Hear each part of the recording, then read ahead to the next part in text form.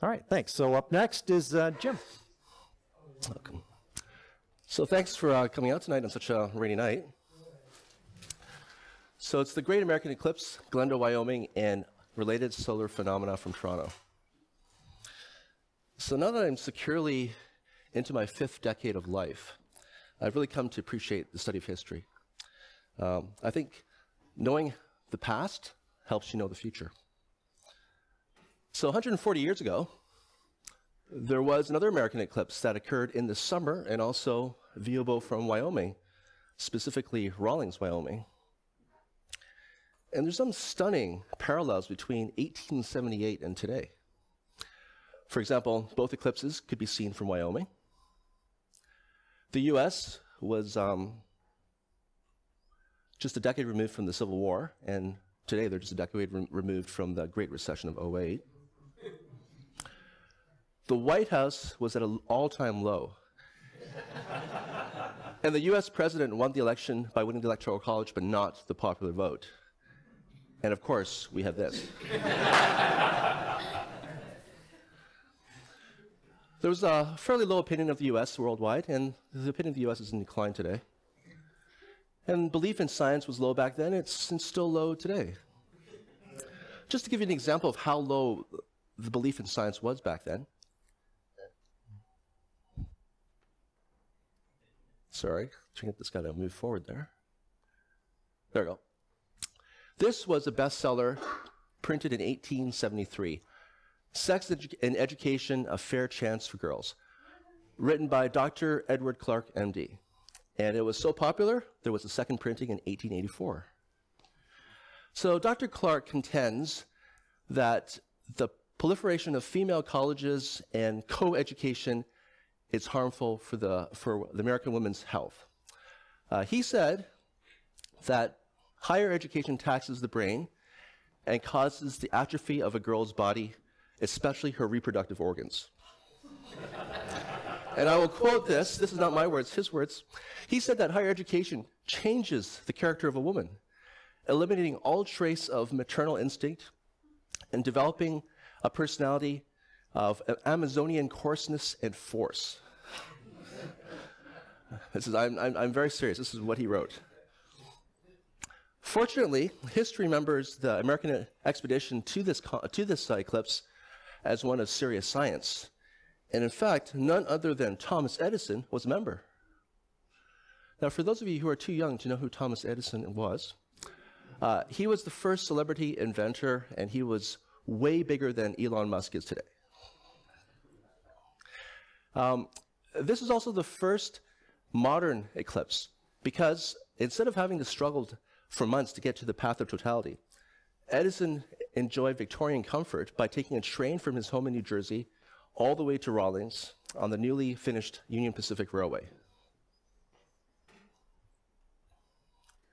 Now, one of the science goals for the expedition was to find the planet Vulcan. And to be clear, I'm not referring to the planet Vulcan orbiting 40 Eridani. That's where Mr. Spock is born. I'm talking about the planet Vulcan that orbits inside the orbit of Mercury. And because it's so close to the sun, it can only be seen during a solar eclipse. So Mercury has a funny orbit. It's got this thing called a perihelion advance. And the perihelion is the position of the closest solar approach of a planet every time it orbits. And that's usually the same place, but for Mercury it changes. And so you get this series of translocated orbits each time it orbits the sun. And the best minds of the time reasoned that there must be another planet whose gravitational pull is causing this effect. And that was a pretty reasonable idea, because that was how Neptune was discovered. Because Neptune was predicted mathematically as a body, a large body, outside of Uranus's orbit, which caused Uranus's orbital mechanics. But of course, Vulcan was never found because it doesn't exist. And in 1919, Einstein elegantly proved that Mercury's orbit can be predicted perfectly by general relativity. So this is what the eclipse in 1878 looked like, according to drawn diagrams or pictures there. Anyway, let's fast forward to 2017. So this is my expedition. I flew into Denver on Friday night. I picked up my RV Saturday morning, And I got into Glendo in the evening. Because I was flying, I like to fly with carry-on luggage. I had to pack very light. So I just carried this Kenko Sky Memo tracking mount, which I'll polar aligned the night before. I've got my Olympus EM1 Mark II camera and a 500 millimeter reflex lens. So these reflex lenses are essentially Castle Green reflecting telescopes. And if you compare one to a refractor type lens of the same focal length, these are both 500 millimeter focal length, you can see that these ones are far more compact and lightweight, perfect for airline travel and perfect for a low capacity tracking mount. Just as a quick aside, a lot of photographers feel that these are inferior by design. But I think everybody in this room will know that any Schmidt-Cassegrain could see just as much as any refractor of the same size. So it's not because of design. Typically, it's because they're poorly made or of inferior quality or cheap. But if you buy one that's well made, it's just as good. So it takes about 3.5 hours to drive north of Denver on Interstate 25 to Glendo, Wyoming. This is the scenery on the way. A lot of highway messaging warning you that it's illegal to stop on the side of the road to watch the eclipse, although I'm sure lots of people did. Reminding people to turn on their headlights during totality.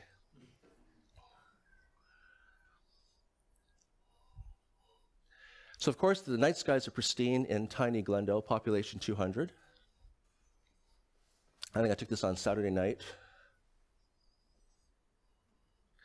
And a lot of people ask me, how dark does it get during the eclipse?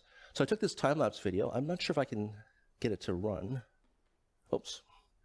Can you click with the mouse? Thank you.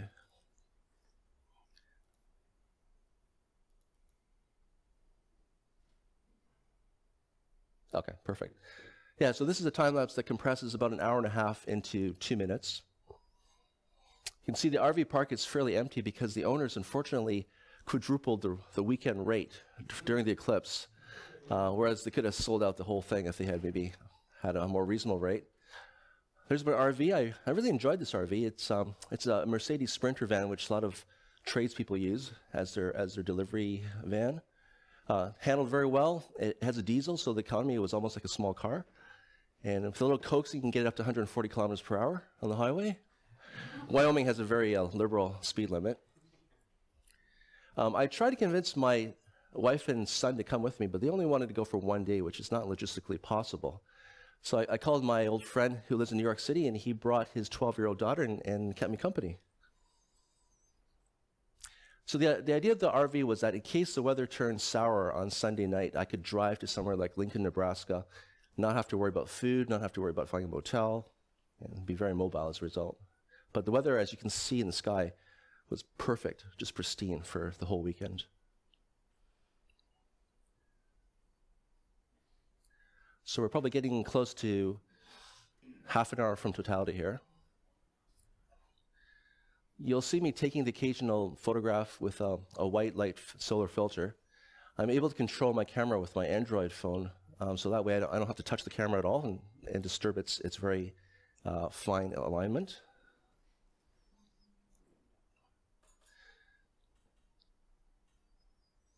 So we're probably getting close to about 15 minutes out from totality right here. And by this point, you probably can't see it, but the light started turning kind of yellow. You know, colors started to look a little different.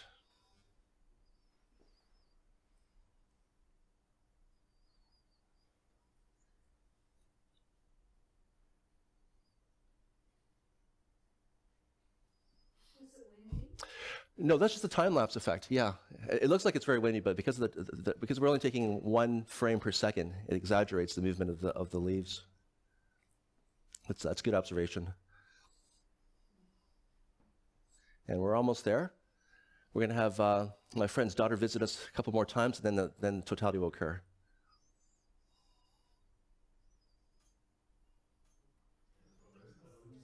Yeah, and there we go.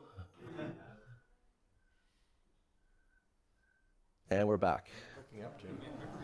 Yeah, You were looking up. I didn't look up very much. I must admit, I was too busy concentrating on the camera because I was not going to leave that place without a decent photograph. So I must admit, I didn't get the full effect of it. I'll have to save that for Niagara Lake. Okay, so I'll just go back to the next slide here. Yeah, so Glendale was another good place to see the eclipse because totality occurred at lunchtime when the sun's at its zenith, and as Chris was saying, that's when atmospheric seeing is the best way up there and best for imaging or photographing. And this is the picture I took. The camera shoots 18 frames per second, so I could take a lot of frames. I chose exposures, 3 exposures, a quarter second, 1/100th, and 1/400th.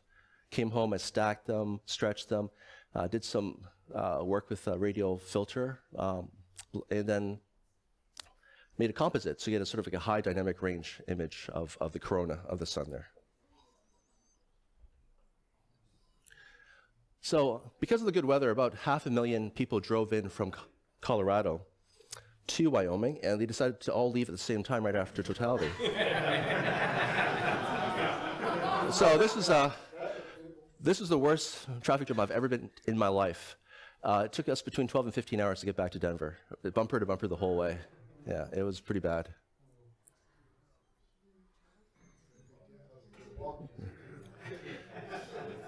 And then just before I finish off here, I thought I'd take the opportunity to show you kind of a related picture.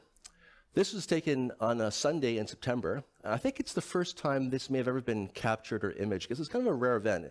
It's what I call a dual solar and lunar International Space Station transit. So at 8:20 in the morning, while the sun was just rising, I caught the space station flying across the sun. That's this guy right here. And then an hour and a half later, I caught him flying across the setting moon, and that's over here. And I was also very lucky to catch this unknown satellite coming in at the same time, too. So I believe this may be the first time it's been ever done. I haven't found anybody else who's ever seen this happen. And I was very lucky that it happened in Toronto, so I didn't have to go very far to actually get it accomplished. And like all good things, like the summer ending, this is the end of my time up here. Thanks very much. Any questions?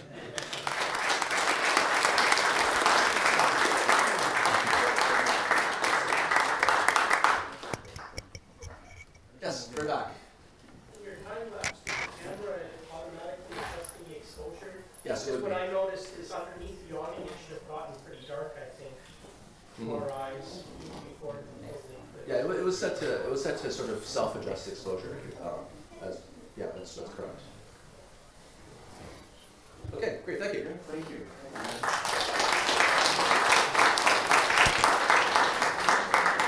So next up, we have Alan Kosugi giving his report on the eclipse. Alan, can you?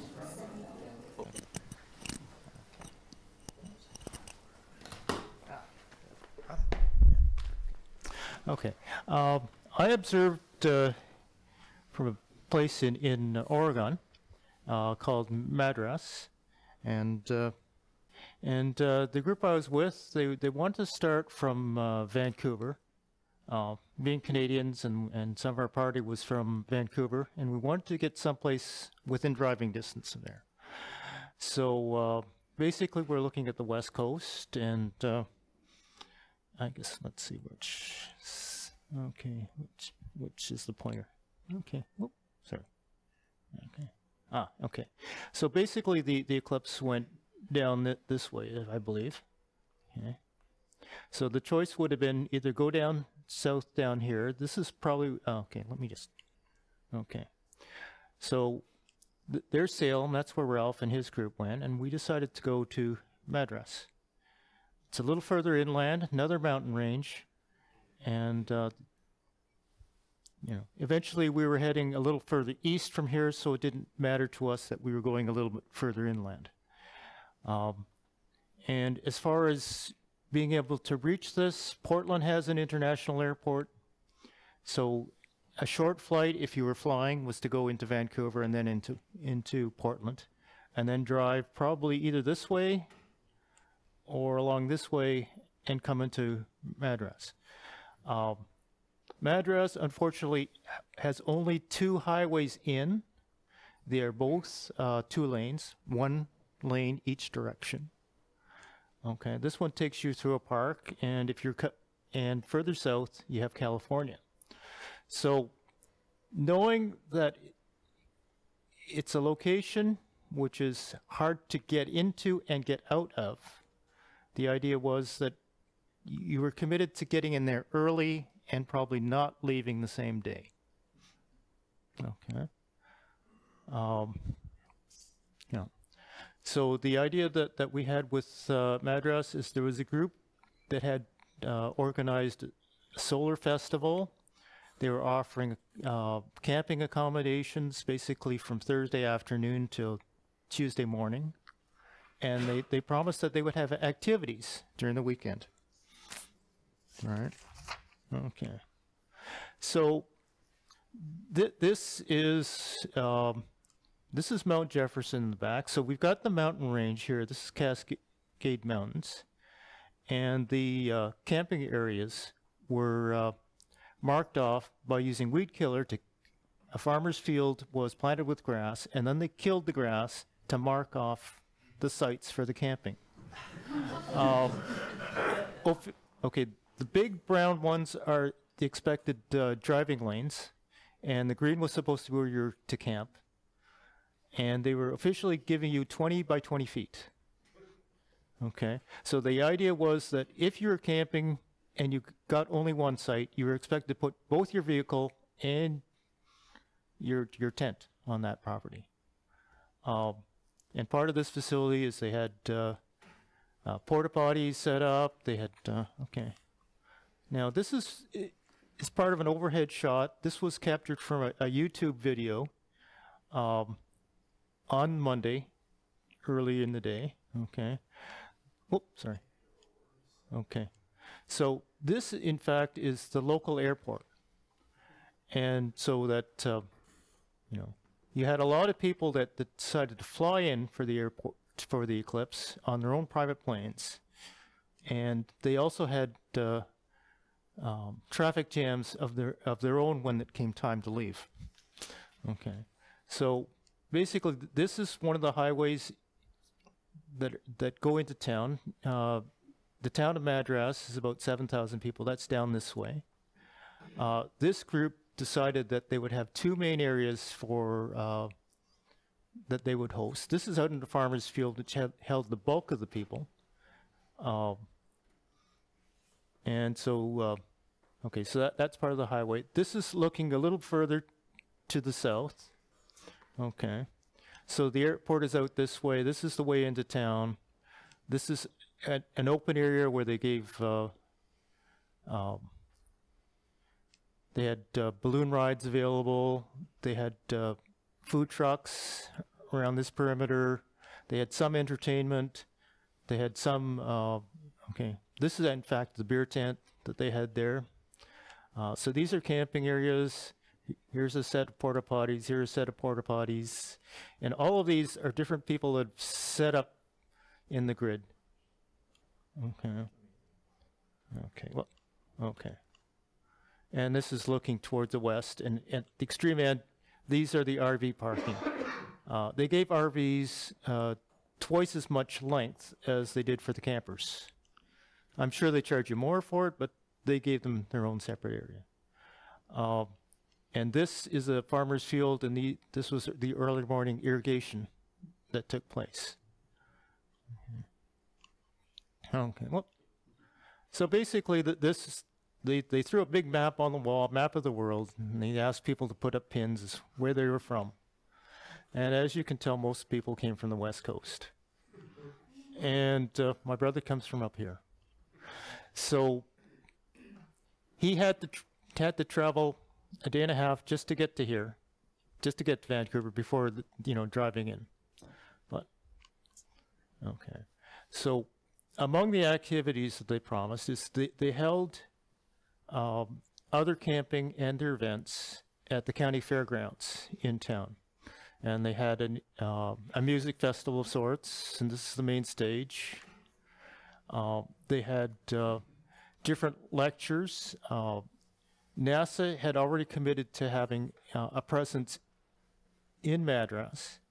So they agreed that they would put on some impromptu lectures. And this was part of, a covered eating area, and at the end of it, they had a stage, and they held talks, roughly one every hour for about 6 hours a day. Not on Monday, but from Friday, Saturday, and Sunday. Okay. Yeah. And this is a shot early on the morning of Eclipse Day. Okay. With some of the clouds, there are high, thin clouds around. Okay. First contact was shortly after 9. So this is just an idea of looking around. If you didn't go down to the open area where the balloon was, you could probably observe from your own campsite. But some people decided that sight lines being what they were, they wanted to be, get a little more altitude. Okay. And this is during totality and the idea of the 360 sunset. It's a quick handheld shot, and that's why it's kind of blurry, but just to get an idea of what the sky would look like. This is a capture by looking through through binoculars on a tripod. And I believe that was done with one of the iPhones in the group. Okay. And this is our group sort of relaxing after totality. And a lot of people tried to leave almost after totality ended, and that's why this particular site is now empty, because they had tried to drive out. Our group had decided that we wouldn't even bother trying to move on Monday. We'd wait till Tuesday. Okay. And this is, you've seen the pinhole images. Okay. What we did is we took a fast food tray, a foam fast food tray, and took a pencil and we poked holes in it. Okay. So this was done very quickly, and we decided that we need a good background to demonstrate this. So this is what was chosen. Okay. So before the eclipse at the fairgrounds, NASA had a demonstration. They brought out a white light filtered telescope, and it was surprising to see a lot of people lining up to see different things, hear the lectures, and it was good that you had some place to go in your sort of downtime while you were waiting for things to happen. Okay. This was taken in the evening, and what had happened is these are not just clouds. That's wildfire smoke that had come up during that afternoon from the southwest to the northeast, a big band all the way across, almost 180 degrees, and that's part of the setting sun, or part of the sun coming down at that time. There were lots of different, YouTube video captures. This location, because it was a big campground, it was featured in all of the U.S. network TV coverage. There's a number of things that were captured, but I found that just by searching Madras, Oregon, Solar Town, or Eclipse, you could see all kinds of pictures. I'm not a photographer, so I couldn't take any of these exciting dynamic pictures. But our group was very much, wanted to be there and observe. Only one of the group had been to an eclipse before, and certainly he was eagerly preparing his plans to go down to the eclipse for at least 4 years before this year. Okay. Yeah. Okay. Well, and that's it for my presentation. Just an idea that when you get out, this was a different event in terms of you're being out there with a lot of people who were committed to spending time waiting. And what I found is that at times you'd wander around I did this because I couldn't sleep. I wandered around the field, and you listen to different people talking about different things, and some people were talking astronomy-related things, and other people were, let's say, alternative religious. Okay, let's call it that. But you know, at times you could pick who you wanted to talk to. You know, if you were sitting down talking to, waiting in line or talking to people that, you had different interesting people that you could talk to or listen to, and that was part of the experience too, is to go out and look and listen, and and if you have a chance, maybe ask a few people, oh, how you doing, where you're from, and a lot of people can tell you interesting stories, and it's not just you getting to one place and then leaving. If you're there, enjoy the experience. Okay, thanks.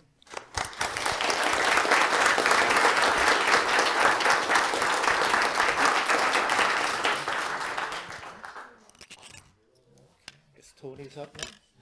So thank you, Alan.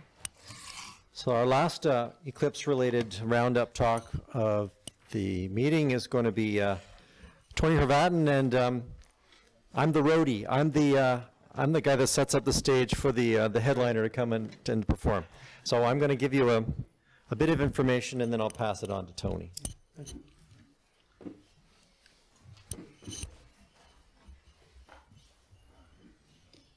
So our experience came about because Ian went to OSCI. A couple of years ago, Ian Whaleband and Katrina Inslum went to OSCI, and they met a gentleman, astronomer from Colorado by the name of Greg Halleck. And Greg said, Greg got a ride from Ian and Katrina. I think two are from Sydney, both ways. So they got to know him really well, and he became an honorary Canadian. And by the time they were done that trip, they had managed to get Greg to offer his best friends, or one of his good friends, vacation properties right on the path of totality of the eclipse. So this fellow wasn't an astronomer, but he owned prime real estate just where we needed it to be. And so a trip was born for about 10 Toronto Centre rascals to head down to Wyoming to see this eclipse. So the way it worked was that Ian Whaleband and Blake Narrow and their plastic mascot, Imperator Pinka Rosa, hit the road with Ian's camper, and he took with him Phil Chow, his own, Ian's 20-inch Dobsonian and Phil Chow's 15-inch Dobsonian telescope. And then a couple of us also had smaller scopes and solar scopes and so on, sort of all packed in, jammed into Ian's trailer. And they drove overland, and the Toronto Centre Flyers in the list, Phil and Laura, Grace and Tony, Katrina, Dan, Chris Vaughn, and Sue, flew down to Denver and took rental vehicles to meet them. And where we were rendezvousing was at Merritt Reservoir.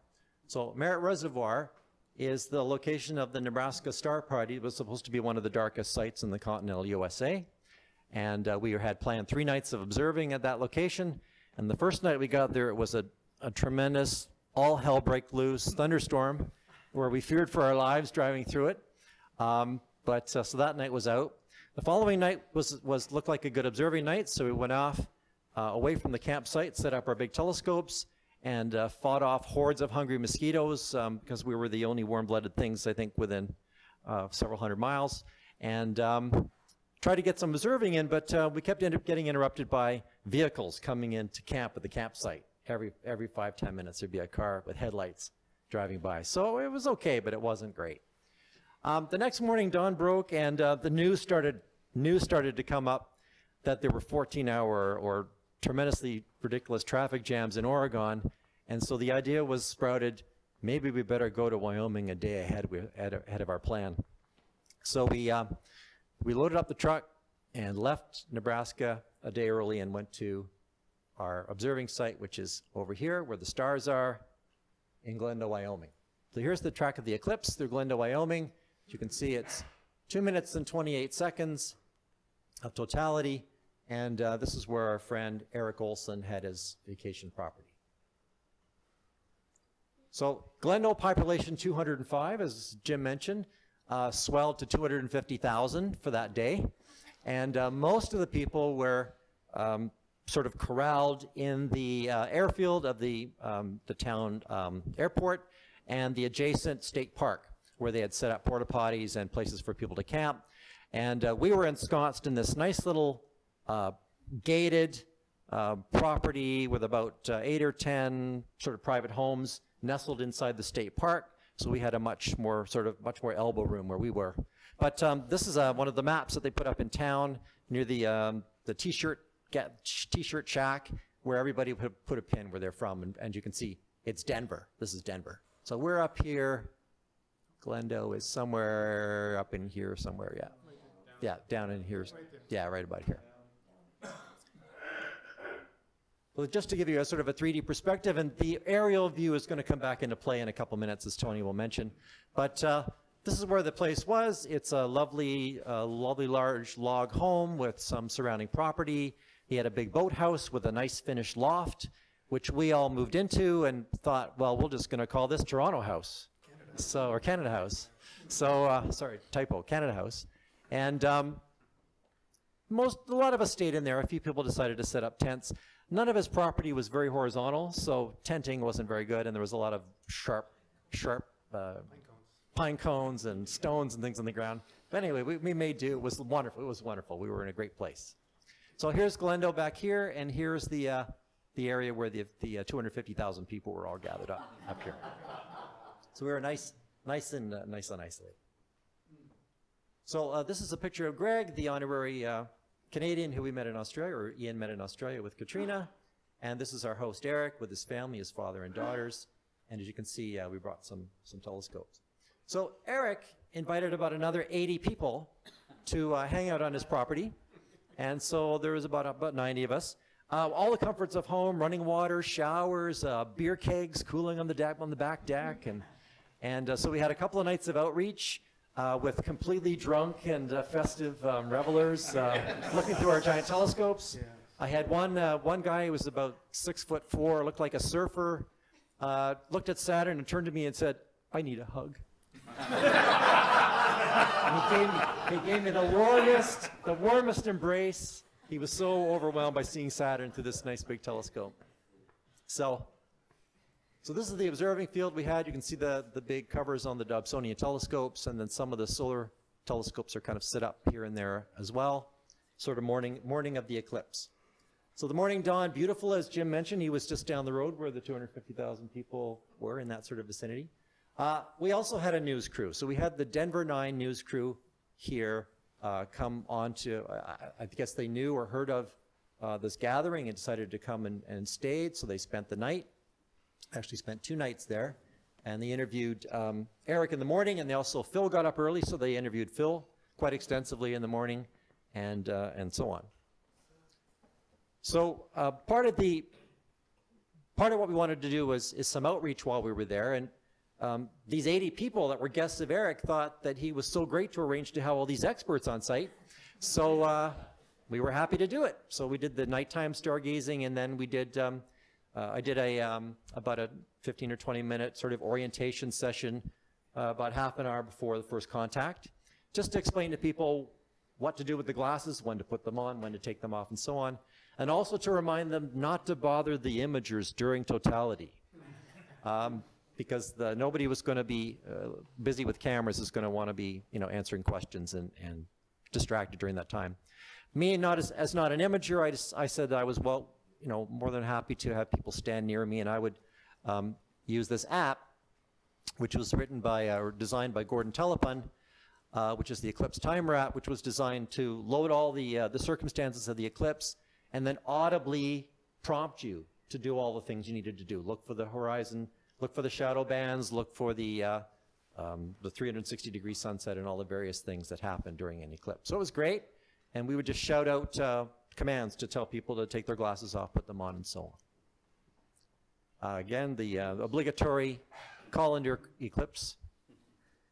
Katrina, the scientist that she is, her sort of pet project during the whole exercise was to take temperature measurements. So this is the data plotted up afterwards. Blake assembled it for her, and you can see that We haven't subtracted sort of the diurnal trend through the day, but it's about a 7 degree Celsius drop. So that was great, another great outcome of the eclipse time. And that you'll notice that there's a lag, there's a delay between the temperature, the minimum temperature. So here's our post-eclipse celebratory picture with all of our eclipse glasses. We took eclipse glasses to hand out to people, but Eric had made arrangements to have some too, so everybody had all the equipment they needed, and it was a great day. We also had about 60 or so people from the neighbors that came sort of in our area. So out of the 150 odd people gathered for the eclipse, only one person had seen the eclipse, had seen a total eclipse before, and that was Charles Darrow. So Charles Darrow and Sarah and their 2 boys were meant to be in Glendo with the throngs, and when they heard about the great digs we had, they decided to do a left turn at Albuquerque and join us. So here's Sarah Seeger and Charles Darrow bringing us up to 12. So I'm going to pass it over now to Tony. Oh, and just once all the revelers went home and we got to do some serious astronomy, we pulled out the ARP Atlas and started looking at some ARP galaxies under this fantastic black, dry desert sky. So it was great. And then Blake and Ian took their road home again. So thanks in advance for pictures included here, Charles and Tony and Katrina and Eric. I put some in, Ian put some in, and Dietmar has done a lot of work for us. I'm sure Tony will mention that as well. So I'll pass it over.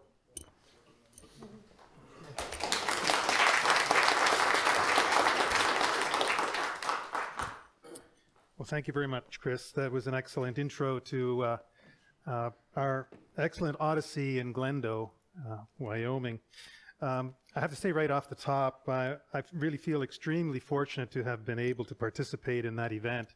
And it really is just through the kindness of Eric Olson and of course the connection through Greg Halleck and our own rascals, Ian and Katrina, that got us there. It was just a very fortunate happenstance. I guess before I get into what I want to say about the 2 videos I'm going to show, a couple other tidbits I'll just throw in there before I forget. You may notice we're all wearing these all of us got these very excellent Glendo, Wyoming t-shirts that were put out by the Park Service. And we were very lucky to get those. We just traveled down into the park, was it the morning of, or the day before? Day before. And we got them, and so that was really cool. It just seemed to me there was a lot of solidarity and just so much community in the group of us and all the people that were there. It was just such a wonderful event. Just couldn't ask for a more sort of warming 3 days than we were there. So as I mentioned, it was really an ideal location, and you'll see a little bit more of it now in the images that I'm going to show you. So Eric's house was really on the brow of a hill.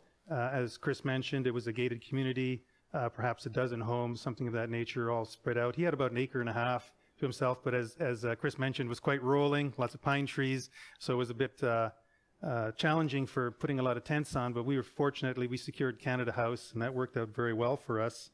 But it really was ideal to observe the eclipse because what I found, it changed everything for me in terms of how I was going to observe the eclipse because of the western vista. And because we were on the scarp of the hill, we were able to look out way into the distance to the mountains in the west that were way beyond the plateau where we were, and you could see the western horizon, and we knew immediately we would see that shadow from a long way off before it was going to get to us. So most people actually went out onto the roadway of the community and stood on the scarp of the hill to look to the west. So it was kind of like, you know, tripods were here, there, and everywhere, so a few things changed. But I do have to say, you know, all of us really prepared well in advance. We studied, we listened to great talks, Mike Watson's talk, for example, and we thought we were prepared, but I, for one, have to say I was not prepared for this. I was prepared technically and physically and what have you, but I was not prepared for what I was going to see. I'd never seen a total solar eclipse before. As we heard, Charles was the only one there who had. And it was very emotional for me. I think it was, we expected, you know, we were told what you're going to see, but when it actually happens, you're not ready for it. It really is quite an emotional time. And you'll see that in the video. There's some giddiness and some silliness that comes out in the audio track. Well, it's the way it is, and nothing was scripted, you know, it's just the way it turned out. But when you're in a bright and hot, sunny noonday was quite windy where we were on the hill. It was just a great hot Wyoming day, and it suddenly turns dark and sunset-like. That's kind of freaky. That was weird. And it was excellent nonetheless, but it was just very, very weird. Now, in our public outreach events at Toronto Centre, we often try to put some scale or some meaning to what the public are looking at and what we're showing them. And one thing I like to do is I like to try to illustrate the scale of things they're looking at. So an observer might be looking at Jupiter, and you'd explain, well, okay, the light that you're seeing that's coming from Jupiter is actually reflected sunlight from the sun. And that light, once it leaves Jupiter, takes about 40 odd minutes to get to your eye. So there is a time delay, even at the speed of light, there's time for that light to get to you. And then I direct their attention to Vega, high overhead. And that light's been traveling for 25 years, because Vega's 25 light years from where we are. And then I would say, well, if we gaze to the east now into the constellation of Andromeda, and we look at the galaxy M31, that light left there 2.5 million years ago. And it has been traveling all that time. So when those photons come down through space and strike your retina and send a signal to your brain, that light has been traveling for 2.5 million years. And then you just see the light bulbs going, wow, then they get it. So, you try to look for these kind of eureka moments, but this total solar eclipse blew all of that out of the water. I'm saying, it just doesn't match. When there's real motion in the heavens and it was just, okay, enough said about all that business. So the first video you're going to see is a streaming of the news item that was produced by the Channel 9 News in Denver. It's about 2.5 minutes or so.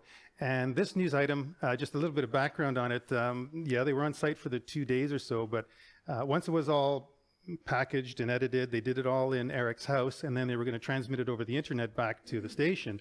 Well, do you think they could get bandwidth to do that? No, they struggled. They went to every house in the whole community to try to find enough bandwidth to squeak that transmission out to their station. They'd make the 6 o'clock news, and I believe they did, in about like 15 minutes to spare or something like that, and it actually aired. So what you're seeing here is what they threw up on the air, like with 15 minutes. And it does show a lot of us Toronto rascals doing our thing.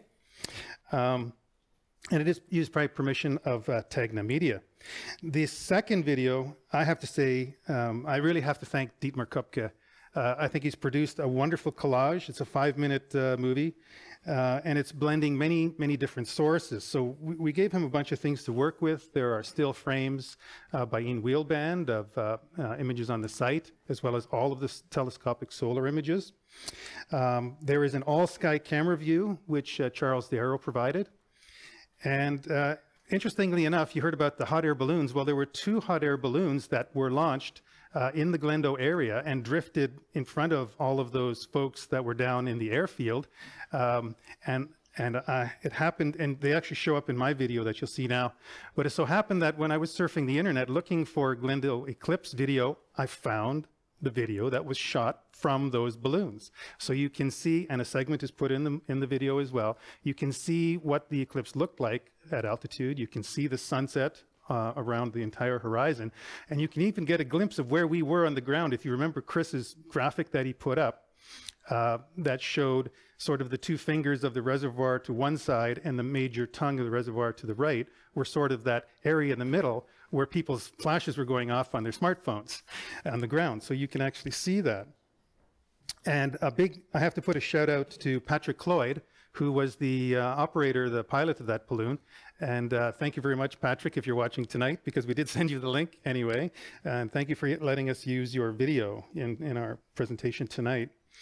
And along with all of that too, there is some footage and some stills from an HD action camera that I used. I just set up on the site on a tripod. So some of that stuff is spliced in as well. And one of the things actually I'm very proud of that I didn't really plan much to get from it, but I also set up a dash camera, which I have at that time hadn't been installed in my car yet, but it's an HD dash camera, and it was outfitted with a circular polarizing lens. And I thought, well, it might be interesting to see what happened. And that you will see is the images that show the transition from the partial into total, and then going from total back out to partial. So that's when you see that, the It's about 160-degree view with the total solar image. That's the dash camera that's doing that. Now, someone asked me in advance, they thought, well, aren't you worried about letting your camera stare at the sun for like an hour before? And I said, well, normally I would, but I thought, this is a dash camera. Don't you drive into the sun? So, you know, we'll see what happens, right? If you kill it, you kill it, but I didn't think it would be a problem. But it all turned out quite fine in the end anyway. And then, last but not least, all overlaid on this video was a last-minute thought. I simply used my Samsung smartphone and I just did a handheld video. And it's a little shaky, but I don't think we could reproduce what it shows. And you'll see which are the shaky parts. But so I really have to thank Dietmar, as a magician, put it all together.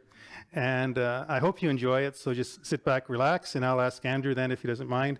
If you wouldn't mind queuing up first, please, the Denver News 9 video, and you can start that at your convenience. And so when we come back, then we'll just take questions, and I guess then we're good. All right? Thanks everybody.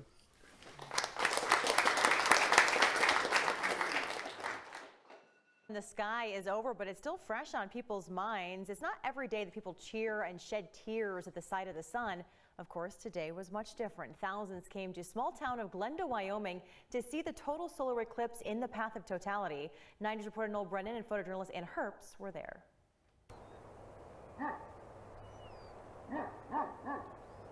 Today's better than we've seen in a while.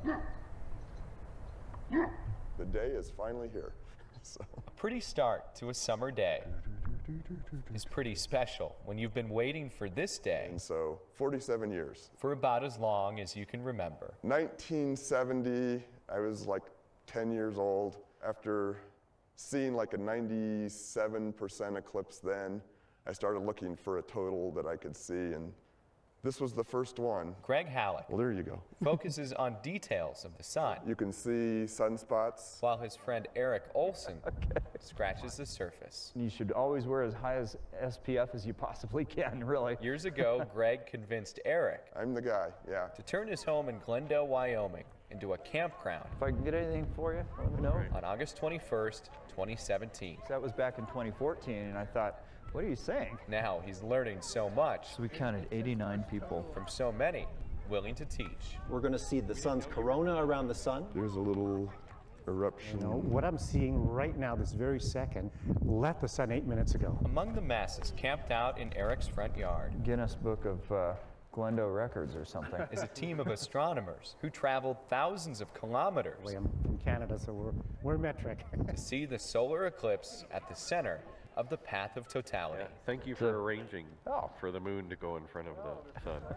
It's my pleasure. Eric was the gracious host, but Mother Nature was just as accommodating. Should be about 1 minute before we start seeing stuff. It's almost like a crescent moon that you'd see in the middle of the night. The sun's looking pretty much like a banana.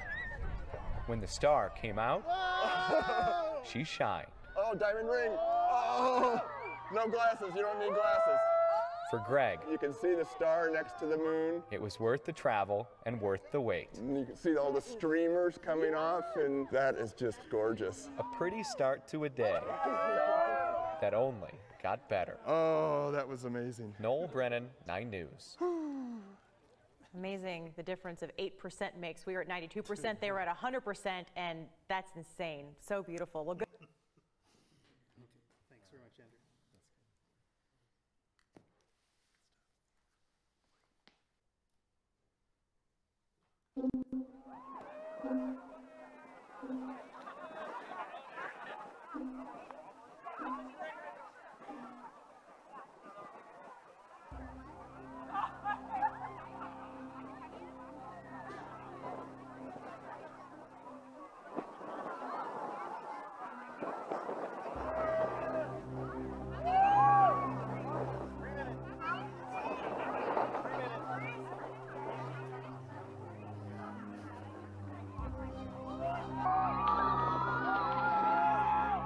I guess they got to add flame because the temperature's dropping. The shadow's coming. The far horizon's getting dark. Oh no. Oh jeepers.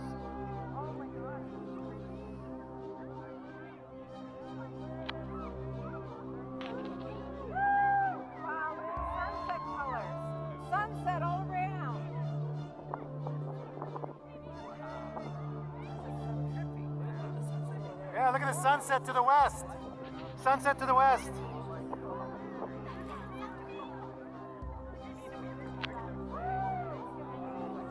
Oh, look at the sky. Look it up to Wow! Look at Venus now! Woo!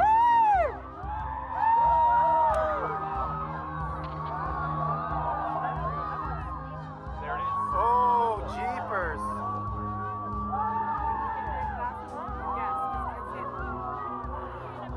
I see Corona.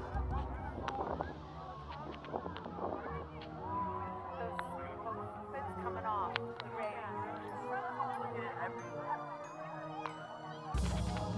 Oh, look at the Corona! Oh, it looks like Corona. Look at the plane going above it. Well, it's not above it. Yeah, the plane going beside it. Plane going beside it. Looks like it's above it.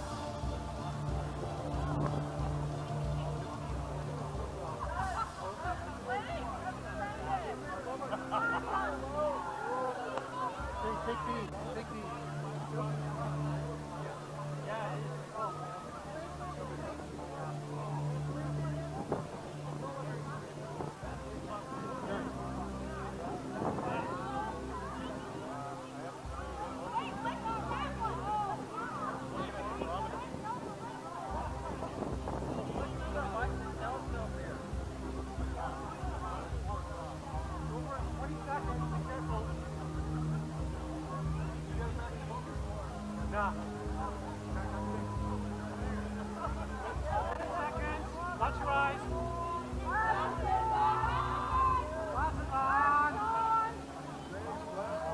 Diamond ring.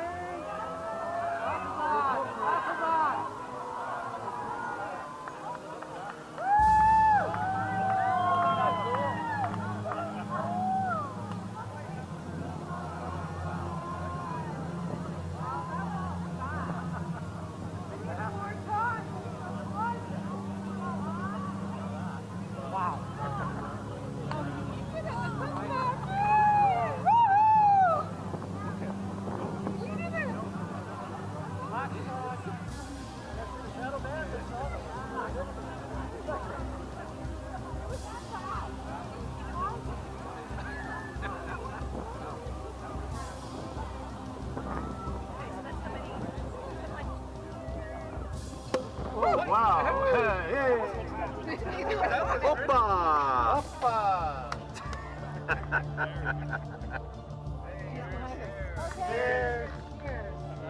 Success. Success. Thank you.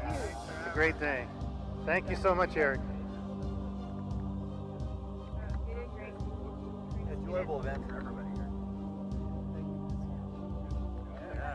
Yes. You can tell you're a little pro at eclipse chasing.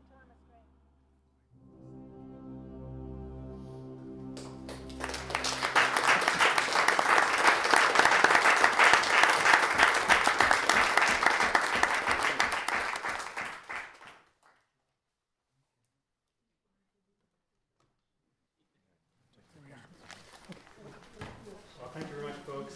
Chris and I are able to take some questions if you like.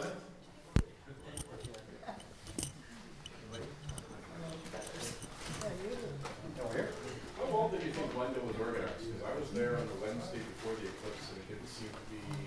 We went into the town center and asked them about camping accommodations and what they knew about full versus available spots. And they didn't seem to have a clue compared to Jackson, which had hour-by-hour updates of which places were full and which places had space which were empty.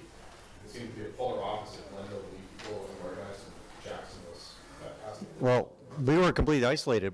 We weren't dependent on Glendale at all because we had this sort of separate enclave, but Jim might be able to comment.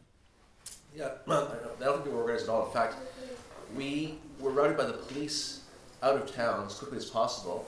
And they routed us north for 5 hours. So it took us 5 hours to get back to Glendale. So they didn't really care about where we were going. They just wanted out of town. So it was very badly organized, unfortunately. Yeah, because I don't, when I was there Wednesday, Verizon called and canceled the upgraded internet in the town. They had Cal, the cellular on the they also canceled out on that. They went to Catholic. And they were unhappy about that. But yeah, I think it was lack of. Our experience with all the services were really definitely taxed because a town that's normally 200 and you drop whatever's there, there's no way the facilities are going to be handled. The cell service was crushed for the whole day, really. It was you couldn't get on the system. And as we mentioned about the crew trying to send the stuff back to the newsroom, just by late in the day, they finally got it squeaked out. Anyone else? No? Okay, well, thank you very much for watching, folks. Thank you.